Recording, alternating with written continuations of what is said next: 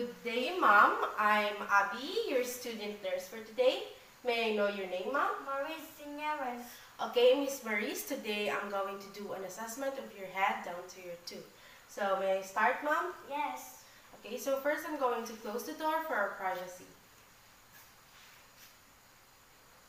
Now I'm washing my hands to avoid any spreading of contamination. So are you comfortable in your position, Mom? Yes.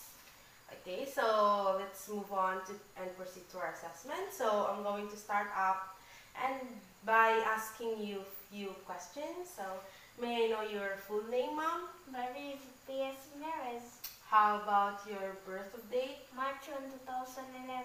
So do you know where you at now? At the hospital. Okay, so do you have any idea what are we going to do today? We're going to head to toe assessment. Okay, so how about the President of the Philippines? President Rodrigo Duterte. Okay, so I observed that you are alert and oriented.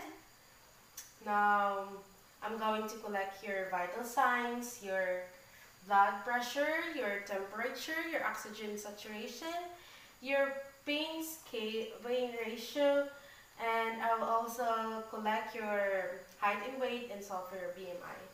So, I'm going to start now.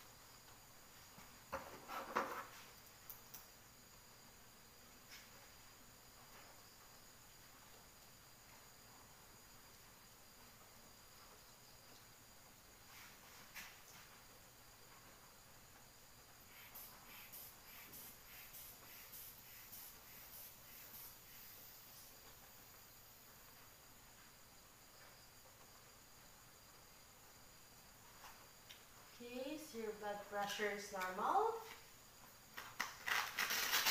Next, let's check for your temperature. And I can see your oxygen level is up to normal.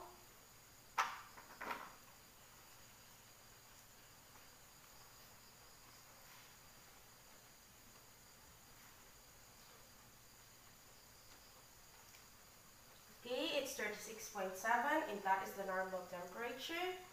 Now, I'm going to ask you, do you have any pain feeling right now? 0 for non-adult and 10 for reverse pain? 0.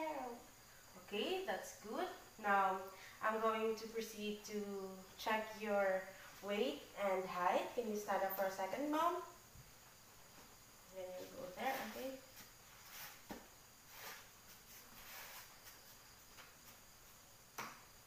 Okay, that's good. Now let's go on and check your height. Can you go on that corners?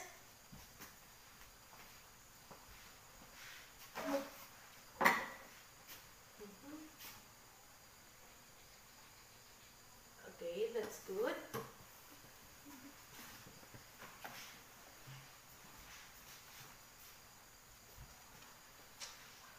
Okay, so I'll document everything.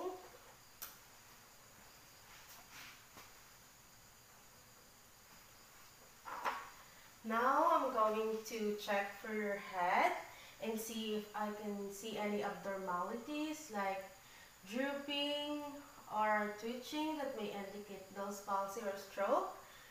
I can see anything abnormal, and I can also see that your size of head is appropriate for size of person, and you can see that your head and that your ears and eyes are on the same level.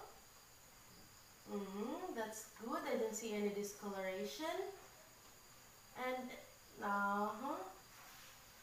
okay, that's good. Now I'm going to palpitate your head to see if I can feel any lumps, manifestation.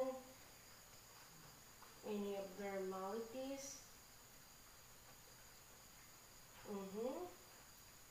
And I can see none. Now I'm going to check for the cranial nerve number 7. Can you open your mouth for me, ma'am? Now close it. I can see if I can feel any clicking, and I can see none. Now let's check for your cranial nerve number 7 or the facial nerve. Can you close your eyes tightly for me, ma'am? Okay, now open it. How about, can you smile for me, ma'am? How about frown? Pop up your cheeks. Okay, that's good. I can see that you did it with ease. So that means your cranial is intact. Now, I'm going to palpitate your cyanosis. So tell me if you feel anything. So I'm going to start up by palpating it here in maxillary. So I'm going to palpate it now. So do you feel any pain, ma'am? No. Okay, that's good. Now I'm going to proceed here in the temporal. Do you feel any pain? No. Okay, so everything is normal. So I'm going to proceed to your eyes. What I'm looking for, if I can see any abnormalities, I'm going to check your sclera, your pupil, and your iris. The sclera is the white of your eyes, and I don't see any discoloration like jaundice for yellow. I'm going to check your sclera, which is the white of your eyes, the pupil, and your iris. So, by looking at your eyes, I didn't see anything abnormal, like discoloration that they indicate yellow for jaundice, blue for cyanosis, and red for erythema.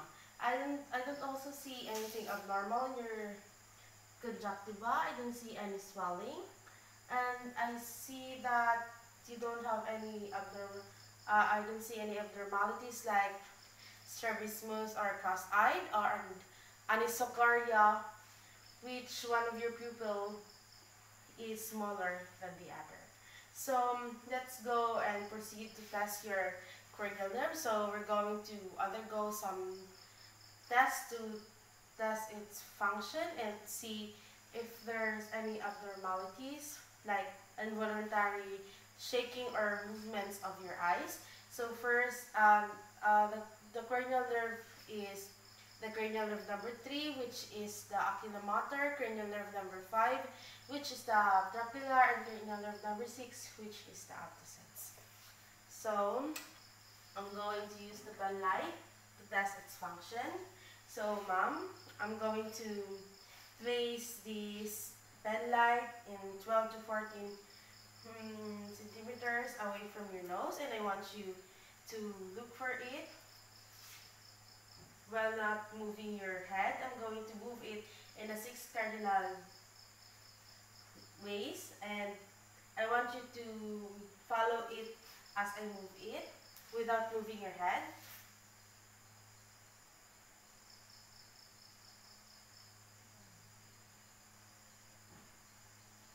Okay, thank you, very good. I don't see any involuntary movements. Now let's proceed checking if your pupils will constrict. So, ma'am, can you look at the wall behind my back? So I'm going to shine a light in your eyes to see if your pupils will constrict. So can you look at the wall behind my back?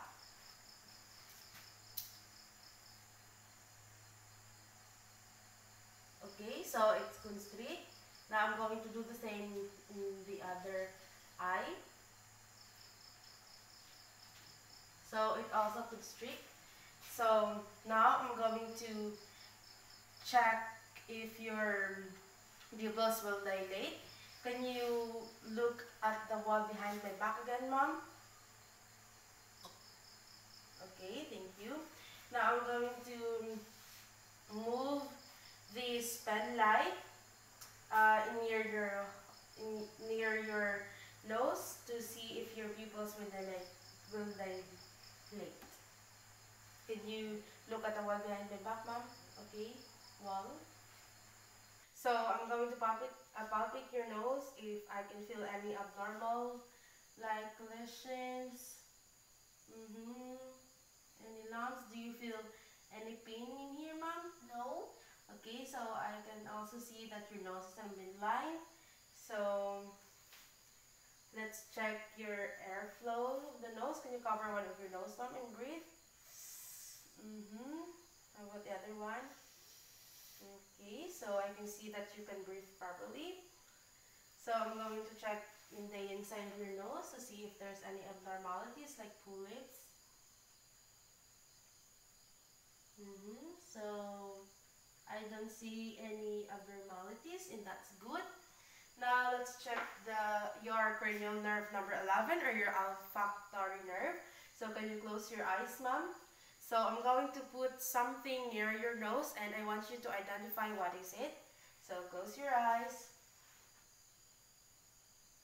So can you tell me what is this, ma'am? Perfume. Okay, so you identify it correctly. You can now open your eyes. So you identify it with ease, and that means that your olfactory nerve is intact. Now let's proceed assessing your mouth. So I observe that your lips is pink and dry. I don't see any lesions or any discoloration like bluishness that may indicate cyanosis. So can you open your mouth for me, ma'am? Okay, so I'm going to check the inside of your mouth. Say ah.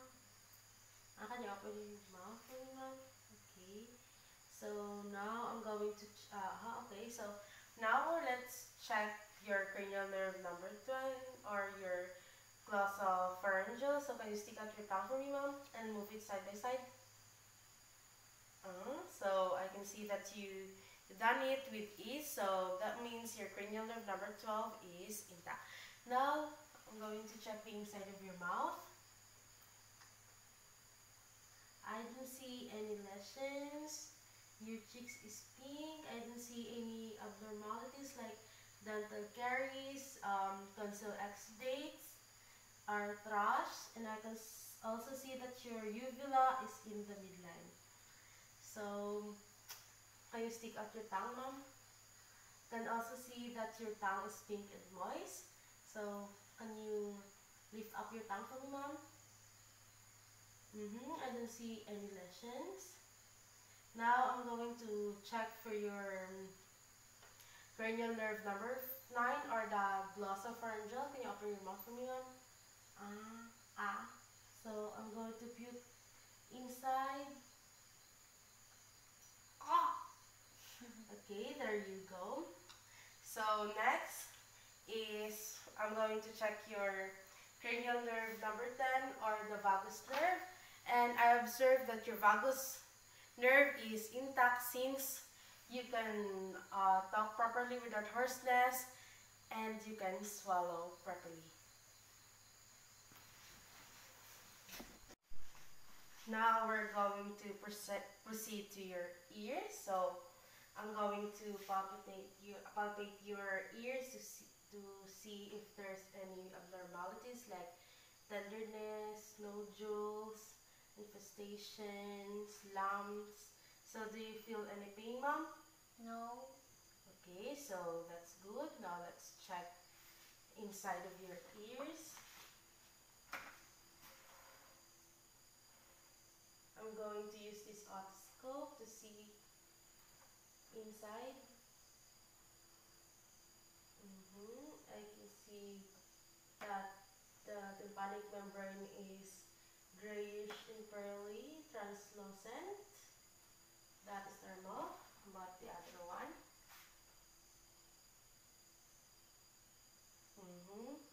Okay, so everything's inside is normal. Now I'm going to check your cranial nerve number 8, which is the vestibulocochlear. I'm going to cover one of your ears and whisper to your opposite ears, and I want you to repeat everything that I say. Is it okay with you, ma'am? Okay, so I want you to repeat what I whisper.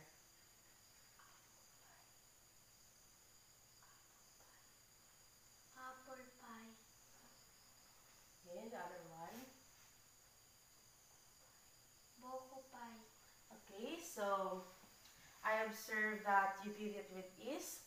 So that means that the cranial nerve is intact.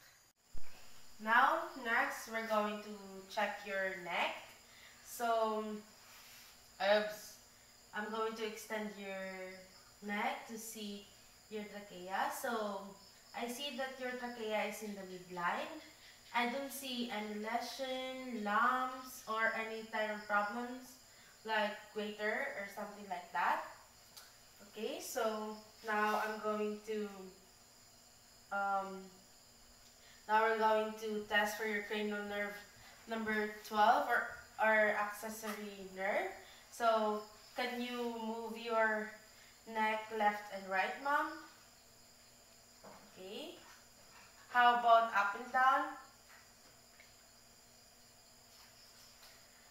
So can you shrug your shoulders with my disease? Okay. I see that you does it with ease. So that means your cranial nerve is intact. Now I'm going to palpate your trachea to see that it is in the midline. So yes, so it's in the midline. Next, we're going to palpate the lymph nodes. So normally we can feel the lymph nodes. So if we feel the lymph nodes, that would be a concern. So we're going to start here in a pre-auricular, which is in front of the ear. Next is the post-auricular in the back of the ear. The occipital, the jugulogastric, submandibular, submental,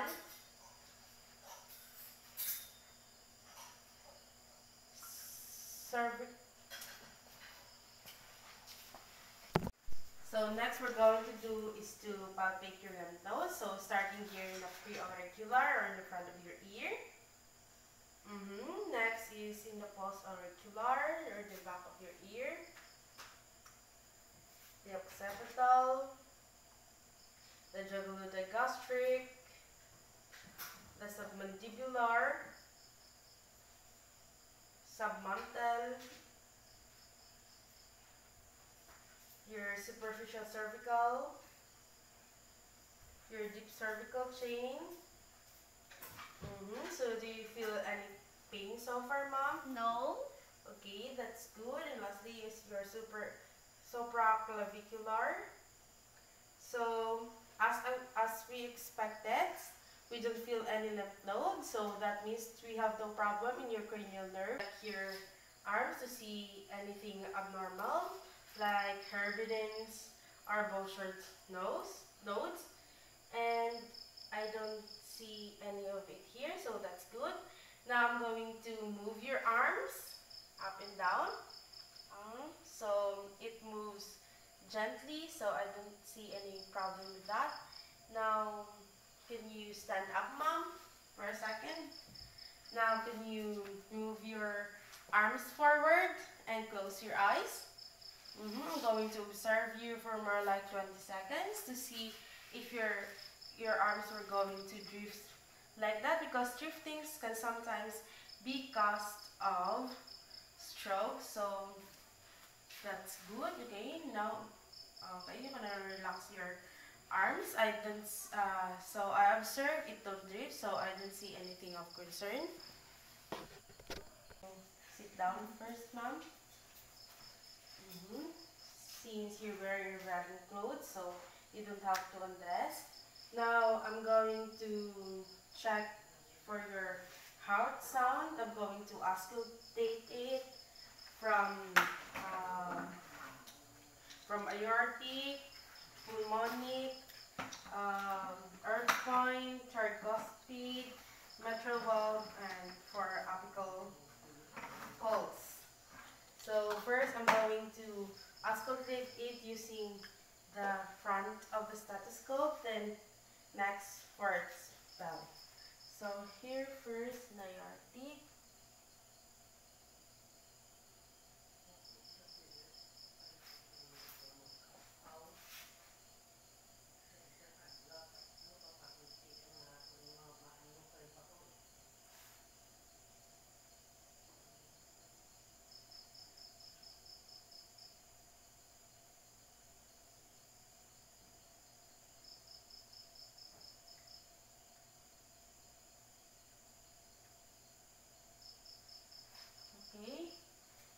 I'm going to do it again, but this time I'm going to use the bell of the stethoscope. So first here in the aortic, pulmonic,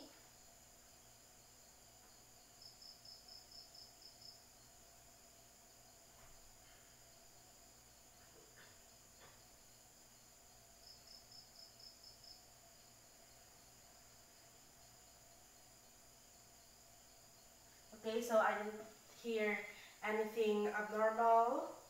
Now, like wheezes or crackles. Now, let's proceed for checking for your lungs. So, I'm going to check it from upper clavicular downward. Okay.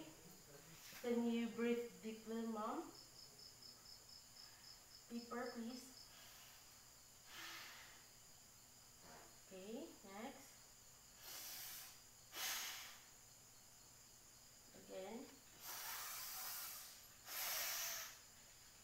Again.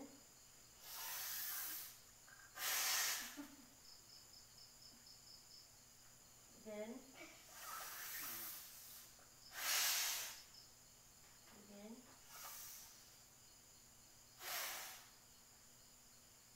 Again.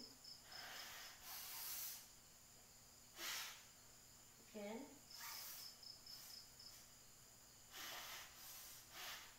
Okay, that's good. So I don't hear any abnormal and anything of concern.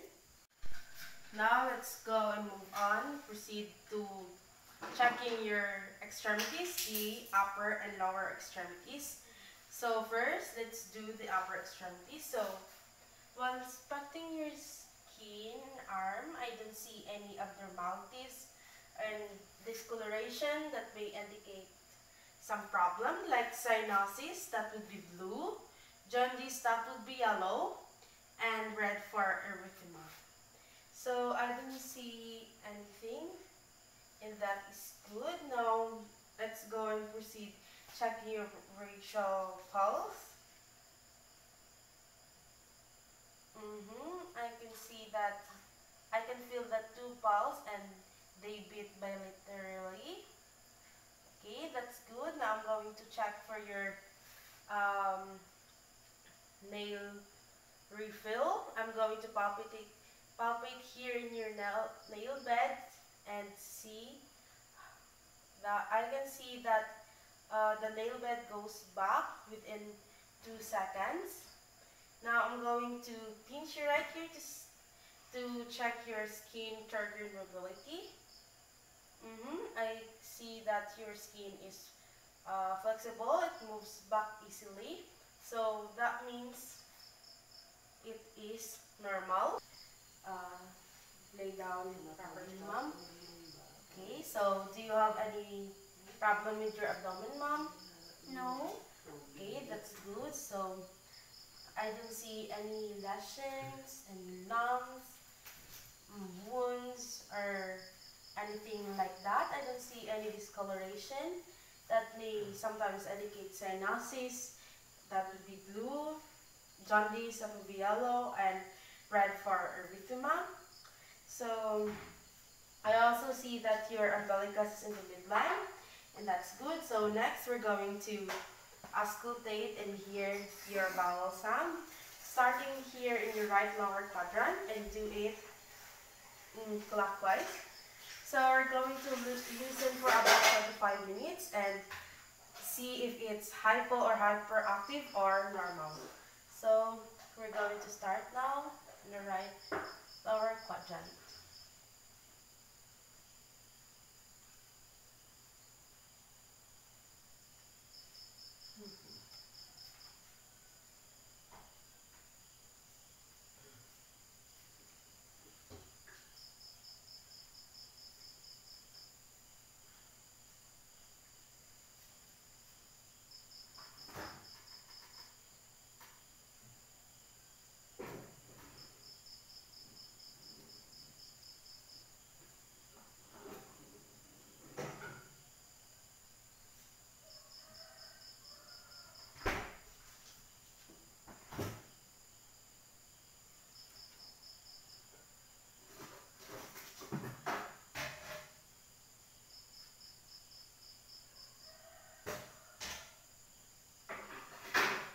so everything sounds good. Now let's move on and check for your vascular sound using the bell of the stethoscope. So can you lay down properly again, ma'am? Okay, so I'm going to auscultate again.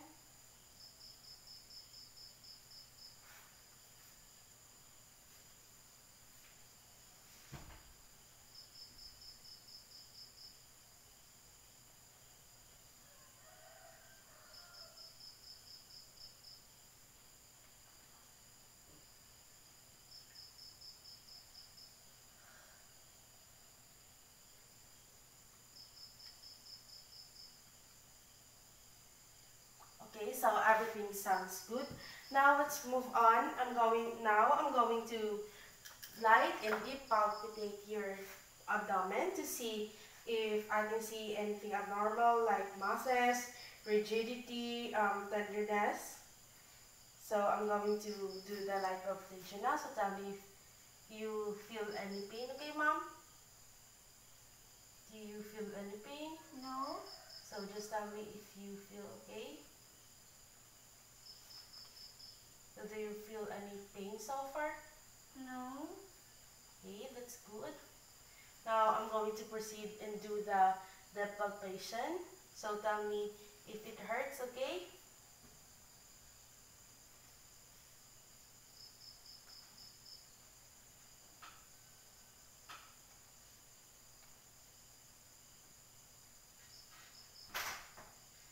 Okay, so I don't feel anything abnormal or anything of concern. So everything overall here I don't see anything problem here in the upper extremities. Okay, so can you lay down properly, ma'am?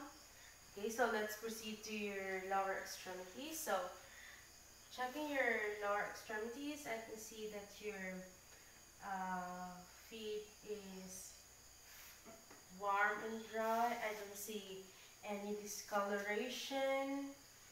I don't see here in your joints. I don't see any redness or swelling, and I don't see anything abnormal here in your feet like gout, toothless cracking, or ulcer feet. Now I'm going to check for your to refill. I'm going to pinch right here to see how long it will take or how fast it will move back. And it moves back easily, and that's good. Now I'm going to check for your reflex. So this may be ticklish. And I can see that you bend your toes, and that's normal. Now can you raise your uh, feet with my resistance? That's good. So everything is normal. So can you stand up for a second, ma'am, so that I can check your back? Stand up, stand up. Okay, so I'm going to raise your clothes. So what I'm looking for, if I can see anything abnormal like moles that is as big as the eraser of the pencil, that may indicate melanoma or any skin cancer. So I don't see any abnormal. I also don't see any discolorations. So that's good. I don't see anything of concern. So okay, let me help you for that. So let me now sit down. So that wraps up our assessment from your head down to your tooth. Do you have any question, ma'am? No. Thank you. Okay, so I'm going to document everything that we do, and that wraps up everything. And thank you for your cooperation.